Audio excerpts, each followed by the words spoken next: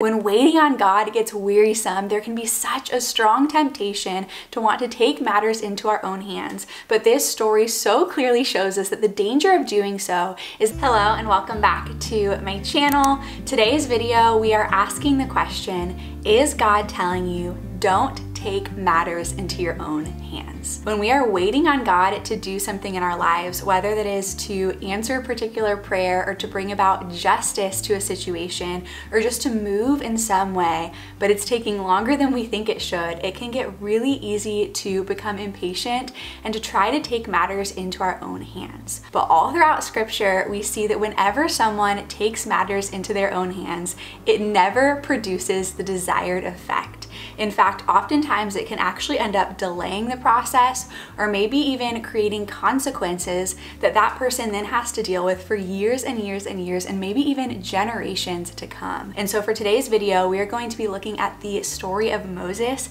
to see this exact principle in play and to ask ourselves the question, is God telling you don't take matters into your own hands? And most likely he is. The specific story we're going to be looking at is the story of God preparing Moses to lead the Israelites out of slavery in Egypt. I've been loving reading through the book of Exodus lately. It's been inspiring a lot of my videos, and so I just want to take a second to remind you that you can join me in taking the free Exodus story class by Hillsdale College, and they are the sponsor of today's video, which I'm super excited about. You guys already know that I love Hillsdale College, and such a big reason for that is because I went to a Christian college and I so value the biblical education I received there, and Hillsdale College is making that same biblical education accessible to anyone for free.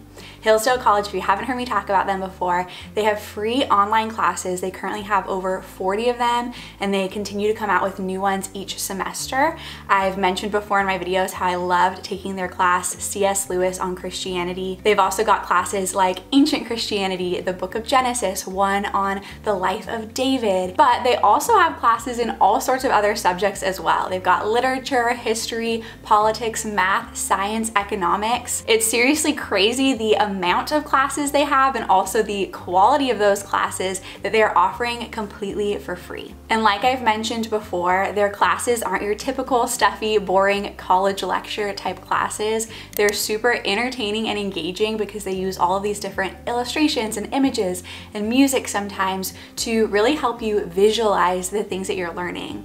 And another thing that I really appreciate about the Hillsdale College classes is that the format is super digestible. So like the Exodus course, for example, is 8 different sessions or lectures that are each around 30 minutes long, and then there's options for you to download study guides or to join discussion boards and take quizzes at the end of the classes, short little fun quizzes to help you retain that knowledge. And so it's easy to take in, easy to digest, and you can also start whenever and go at your own pace, and so you're not having to fit into a certain schedule. You're able to make it fit your schedule, which as a mom, I really appreciate that I can kind of just take these classes as I have pockets of time. Their Exodus story has been such a great supplement to my own personal reading through of the book of Exodus, and I highly recommend it. So if you want to join me in taking this class for free and really just digging more into the book of Exodus and understanding its context, you can go right now to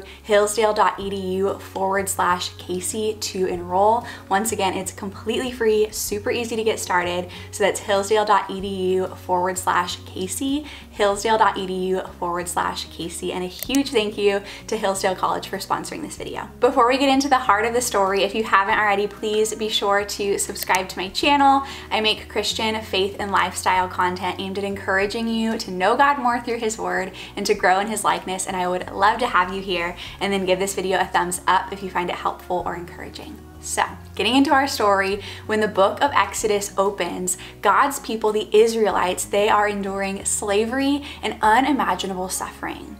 The text says that they were oppressed with heavy burdens, and it also says that Pharaoh ordered for all of the Israelite baby boys to be murdered because he did not want them to continue to multiply as a people. Now, if you know the story of Moses, you know that he was spared from being killed because his mom basically puts him in this little basket and floats him down the river. I'm pretty sure that's probably where we get the term like a Moses basket for baby bassinets, but anyways, she floats him down the river and Pharaoh's daughter finds Moses. So Moses, by the providence of God, the hand of God, he grows up in the house of Pharaoh, but he knows who he is. He knows that he is not an Egyptian. He is a Hebrew, an Israelite. And so even though Moses is spared from the affliction that his people are enduring, he still sees the affliction and the oppression of his people, and one day he tries to take matters into his own hands. Here's what the text says, Exodus 2 verses 11 through 12. One day when Moses had grown up, he went out to his people and looked on their burdens, and he saw an Egyptian beating a Hebrew, one of his people. He looked this way and that, and seeing no one, he struck down the Egyptian and hid him in the sand. Moses was presumably tired of waiting on God to act, waiting on God to bring justice and deliverance to his people, and understandably so. His people had been enduring this oppression, enduring this slavery at the hands of the Egyptians for 400 years. So it's understandable that he felt tired of waiting, but still Moses stepped ahead of God, and him doing so did not produce the desired effect. Here's what happens in verses 13 through 15. When he, Moses, went out the next day, behold, 2 Hebrews were struggling together. And he said to the man in the wrong, "Why do you strike your companion?" He answered, "Who made you a prince and a judge over us? Do you mean to kill me as you killed the Egyptian?" Then Moses was afraid and thought, "Surely the thing is known." When Pharaoh heard of it, he sought to kill Moses. But Moses fled from Pharaoh and stayed in the land of Midian, and he sat down by a well. Moses had been waiting on God to bring justice to his people, to answer the prayers of his people. But when the affliction of his people became too much for Moses to bear, in a moment of impulse, he decided to take matters into his own hands, and it backfired. He thought that no one had seen him kill the Egyptian. He looked this way and that to make sure nobody was watching, but somehow someone did see, they did know. And now one of his own people who he was trying to help is calling Moses out. The news gets back to Pharaoh. Pharaoh now wants to kill Moses, and Moses has to flee. When waiting on God gets wearisome, there can be such a strong temptation to want to take matters into our own hands. But this story so clearly shows us that the danger of doing so is that it likely will not produce our desired result. And in fact, it will likely delay the process and maybe even bring about complications and consequences that we never would have had to deal with if we would have simply waited on the Lord. Easier said than done, I know. But when you're tempted to take matters into your own hands, I want to share with you 3 reminders from Scripture that we see from this story to help you wait on God instead. The first reminder is that God sees and hears and knows, and he will act in the right timing. As the Israelites are being oppressed, it seems like God is sort of just letting it happen. And for a period of time, he is. But he has a purpose in that. The text says in Exodus 1 that the more the Israelites were oppressed, the more they grew. It is actually through the oppression and through the slavery that God is building them into a great nation. Through that, he is fulfilling the promise he made hundreds of years before to Abraham, to Isaac, to Jacob, that he would make him into a great nation. And he is fulfilling that promise in a way that nobody probably would have expected and nobody probably would have chosen, which I have a whole video on. When Abraham and his wife Sarah were barren and God makes the promise to him that he is going to make him into a great nation, I am sure that Abraham did not imagine him being made into a great nation by his descendants enduring oppression and slavery. And I'm also pretty sure that that's not how he would have chosen. That is not the method he would have chosen for his descendants being made into a great nation. Yet this was the purpose of God. And even though God was just letting their suffering happen and not stepping in, God had a purpose in that waiting. And at a specific time, at the right time, he had appointed to act. So from this point, 40 years go by after Moses then flees to Midian, flees to the wilderness. Then here's what the text says. Exodus 2:23 through 24. During those many days, the king of Egypt died, and the people of Israel groaned because of their slavery and cried out for help. Their cry for rescue from slavery came up to God, and God heard their groaning, and God remembered his covenant with Abraham, with Isaac, with Jacob. God saw the people of Israel, and God knew. God heard, God saw, God knew. In the next chapter in Exodus 3, when God calls Moses up to this role, to this task of leading the Israelites to freedom, God then reiterates these truths. He says to Moses, Exodus 3, 7 through 8, I have surely seen the affliction of my people who are in Egypt, and have heard their cry because of their taskmasters. I know their sufferings, and I have come down to deliver them out of the hand of the Egyptians, and to bring them up out of that land to a good and broad land, a land flowing with milk and honey. Once again, God heard, God saw, God knew. God hears, God sees, God knows. Whatever you are waiting on God for, even if it feels like it has been forever and it seems like God is just simply letting things happen without stepping in, remember this. God hears, God sees, God knows. He has a good purpose in all things, even when we can't see it, and at the appropriate time, at the right time that he has appointed, he will act.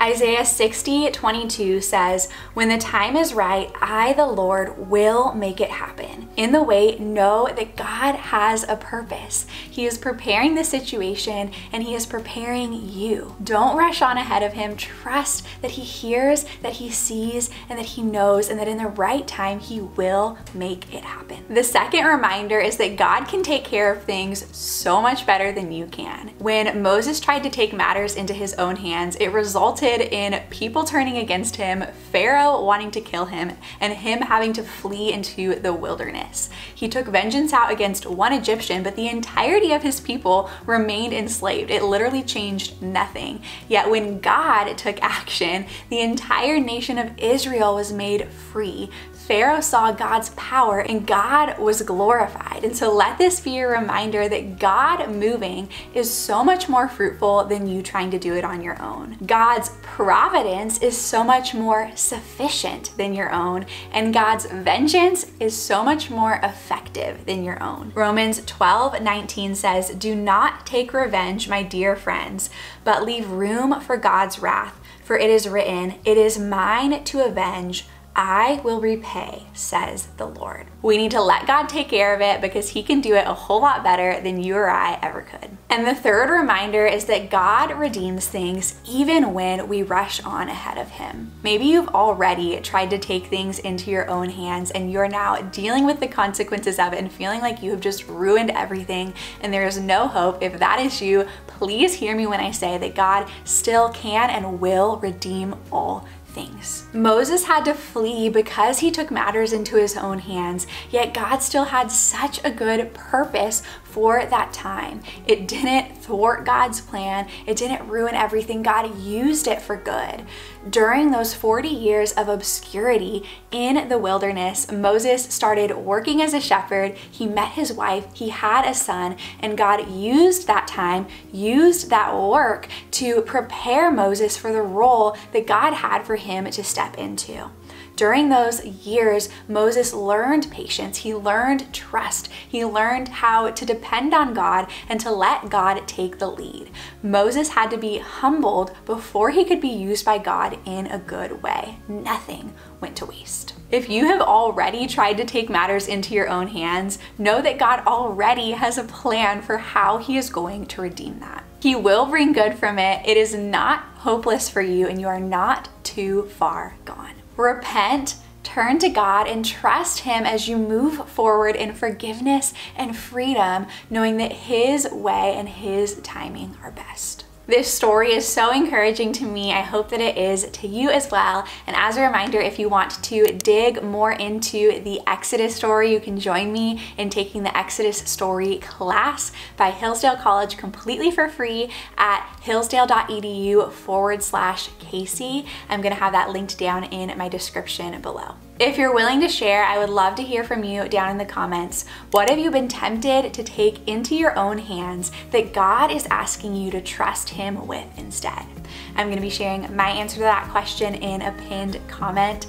Again, I hope you found this video encouraging. If you did, please be sure to give it a thumbs up. Thank you so much for being here, and I will see you in my next one. Bye.